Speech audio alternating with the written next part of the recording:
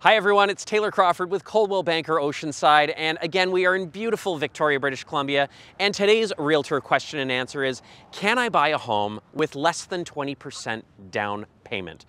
The short answer is, yes you can.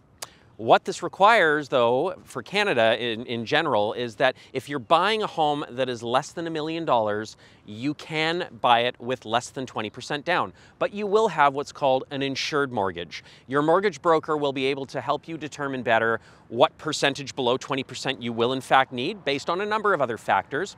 But if you are buying a home that is more than $1 million, you are required to put a minimum of 20% down.